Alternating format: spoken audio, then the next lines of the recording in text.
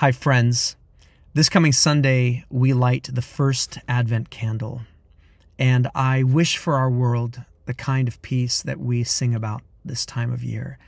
I think about what the angel proclaimed to the shepherds, peace on earth and goodwill to all humans. And yet here we are 2,000 years later, still yearning for this type of peace in our world. I wonder, was it only inner peace that the angel maybe was promising, the kind of peace that's available to each of us in our own lives in the midst of life's trials? I don't think so.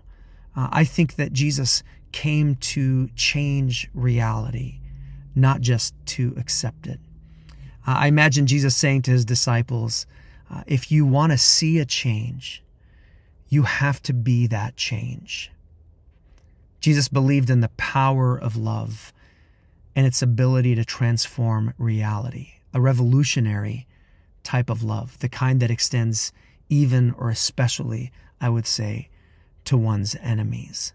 So it's easy to pray for peace, but to love one's enemies, to do good to them, and to pray for them, this is the hard work of peacemaking. It's easy to pray for peace, but to break the cycle of violence by refraining from revenge, this is true peacemaking and godliness. It's easy to pray for peace, but to actively allow our pride to die for the sake of real, vulnerable, authentic, human-to-human connection, this is revolutionary love. That's what it means to be a peacemaker.